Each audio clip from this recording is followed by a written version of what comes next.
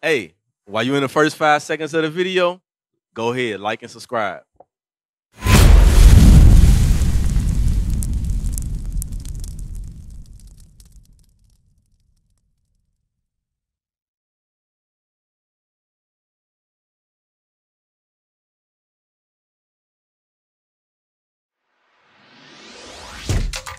Shalom, Israel. This is Bishop Nathaniel. I want you to know that you can view all our Sabbath classes live on IUIC TV. That's right, I said on IUIC TV. Download the app today. Shalom. Let me show you something, bro. Because this is another thing out here. You know what I'm saying? Our people walk around and they don't consider things. They don't ask these questions. Get Isaiah 1 and 3. We have to start waking up and asking questions. It's time to wake up. Let's get that. Hold that. Romans 13:11. Let's get that Romans 13:11. Sean, right? And I want you to listen to this, Sean. And everybody that's out here listening to this Bible right now. You got it? Romans 13:11. Is that what I want? Come on. This is the book of Romans, chapter 13 and verse 11. Listen to this, Sean. And that, knowing the time, that now it is high time to awake out of sleep. It's high time to what? It is high time to awake out of sleep. So it's time to wake up, Sean, these last days, bro. No more can we be ignorant to the facts. No more can we just look a blind eye, turn a blind eye. It's not good enough to say, I don't know. Well, I didn't know. It's time to wake up. The Lord saying it's time to wake up. Our people out here still sleeping. Right. Our people out here still celebrating Christmas. Y'all forgot about COVID-19? There's a whole war going on the other side of the world right now. But our people sleep over here. Our people over here sleep. Hey, come out here and build with me, bro. Don't just go drive past. Come on, build with me, though. How about you park the car? Read on. Verse 11. For now is our salvation nearer than when we believe. So our salvation is nearer than when we believe. Because right now, you didn't know Christ was a black man, nor did you ever consider. But now you have to consider the fact that it's time to wake up.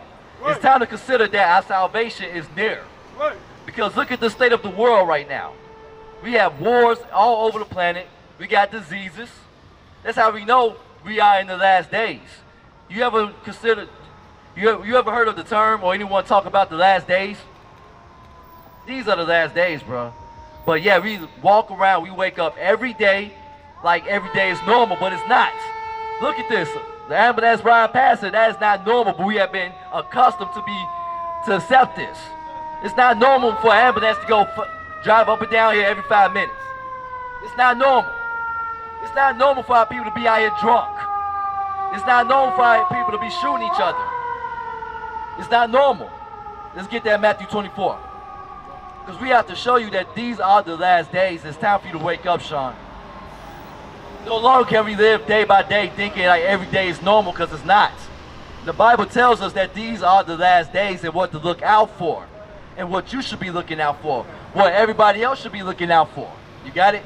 24. Come on. This is the book of Romans. Excuse me. This is the book of Matthew. Where you going, Sean? These are the last days, bro. All right, you be careful, though, all right? But we're going to read this scripture because we are in the last days. That's right. Come on. Verse 4. Start at verse 4. Now we're going to read verse 1. This is the book of Matthew, chapter 24, verse 1. And Jesus went out and departed from the temple, and his disciples came to him for to show him the buildings of the temple. Verse 2. And Jesus said unto them, see ye not all these things? Verily I say unto you, there shall not be left here one stone upon another, that shall not be thrown down. And as he... Hold on one second. Hey, my brother, what's your name, brother? Jimmy, my name is R.Kelly. Nice to meet you, man. Hey, I was up here talking to the brother that we are living in the last days. Okay, you got your Spanish Bible? You ain't got it. Okay, damn. Hey, tu historia está en la Biblia, alright? Read that thing, okay? See? But let's keep... Mira. We got our website. We have Espanol, okay? We have all the classes you can learn in Spanish, okay? These are the last days, all right? Sí. Gracias. Está bien.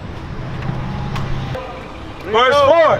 And Jesus answered and said unto them, take heed that no man deceive you. So that's the first sign that we are in the last days, because our people have been deceived. We deceived to the point that we are asleep. We're deceived in religion. We're deceived in politics. We're deceived in money. Right. We're deceived in gangbanging. We're deceived in fame and fortune. How come being a rapper is the deadliest occupation on the planet right now? That's right. I thought at one point being a fireman was the dangerous occupation. Right. They even said that being a truck driver was a deadly occupation. Right. But nowadays being a rap artist is a deadly occupation. It's the most dangerous job out here. Why is that?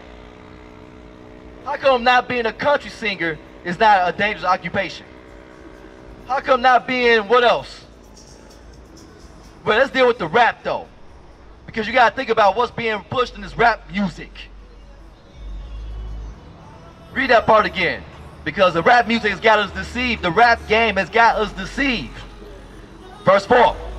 And Jesus answered and said unto them, take heed that no man deceive you. And the rap music is what's been deceiving our people. Been lying to our people. The rap music today ain't talking about bringing our people back together. Right. The rap music is promoting the crime in our communities. That's right. The rap music is promoting the drug use in our communities. Right. The prostitution. Right. It is prostitution. Because anything outside of marriage is considered prostitution. That's right. But the sad thing is y'all doing it for free out here. Right. Proverbs 1 and 3.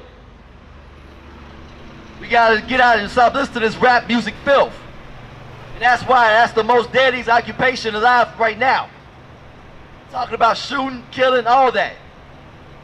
And then the rap artists get dead. Shot down, killed. You got it? This is the book of Proverbs, chapter 1 and verse 3.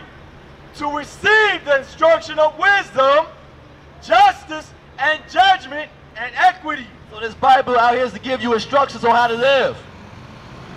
Guess what? These rappers ain't telling you how to live.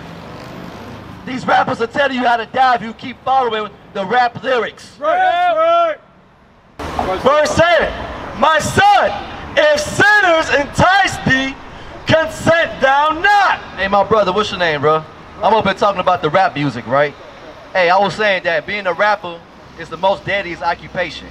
Because you got these rappers that's getting killed, Pop Smoke, P&D, P&B. What else? My brother from King Von. King Von, there he is. You ever heard these rappers called King Von? But what happened to them? They get killed, right? You have to ask yourself why they get killed. You have to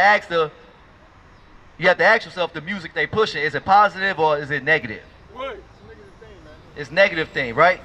Just like you are what you project, right? You up here talking about violence and getting murdered, what's gonna happen to you? Eventually. If you're talking about living that life, what you think is gonna happen to you? Let's see what you want to hear what the Bible says though? Because we out here teaching the Bible to our people. It's time that our people wake up to what the words of God say. That's right. Because for far too long our people been looking up to entertainers. Right. But our entertainers, entertainers' purpose is never to uplift and lead the people. Right. It's not meant for a basketball player to lead our people. Right. It's not meant for a comedian to lead our people. Right. It's going to take real men of God to come out here and teach the word and live this word to show others the example. That's right. But let me show you the example right here. Because we have to acknowledge these things. If you don't acknowledge these things, nothing won't change. I'm an usher in my church. Yeah, I can't hear what you say. The president of usher board of my church. You the president of the usher board of your church? I'm a custodian of the church. Okay. Okay, let me show you this though. Hey, what's your name, by the way? I ain't get your name. Come over here, bro. I gotta open up the church. I open up the church. AA meeting. All right, let me listen to this before you go though, because yeah, that's an issue. Drugs are an issue in our communities. Drugs and alcoholism. Watch this though. My son, if sinners entice thee, consent thou not. Read again. My son, if sinners entice thee. So what's another word for entice? A lot of words for this. Well, give me one then. What's another word for entice? The entice is Influence, good. So it says here, if sinners influence you, read that last part, consent what?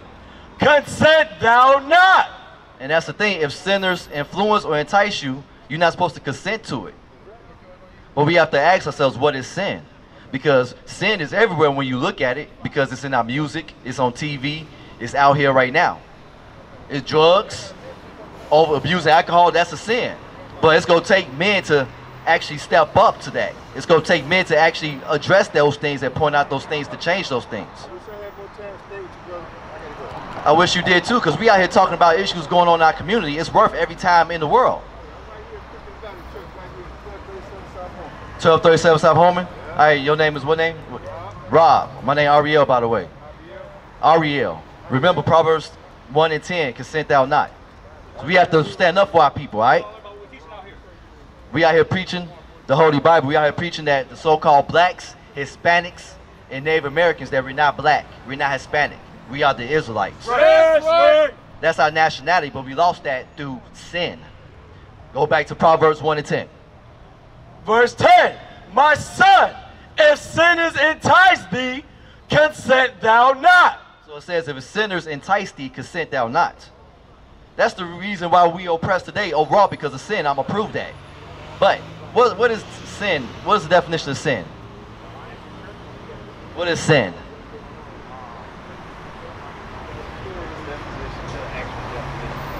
But that's why we rely on the Bible, because the Bible answers every question. Let's get that 1 John 3 and 4. Right.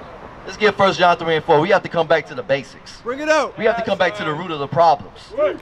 We have to wonder, why is there violence in our communities? Why is there drugs? Right. When in fact the Bible says, if sinners entice thee, consent thou not. That's right. And it's going to boil down to what sin is based on the things that we see and things that's going on in our neighborhoods. Got it? This is the book of 1 John, chapter 3 and verse 4. Bring it out. Whosoever committeth sin, transgresseth also the law. Come on. For sin is the transgression of the law. For sin is the what? For sin is the transgression of the law. So sin, according to the Bible, is God's laws.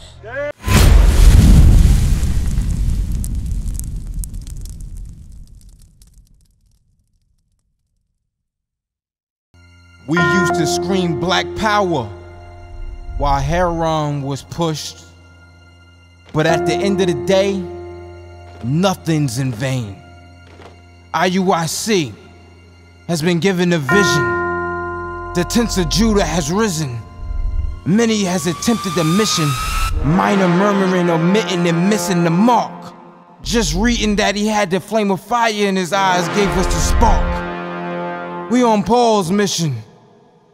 We out on the road, purple and gold, from Mexico, Cuba, Haiti, Ghana, Sierra Leone. 144,000 boots banging, concrete crackling. These are our men repented at heart. The scriptures is proof. IUIC, we deliver the truth.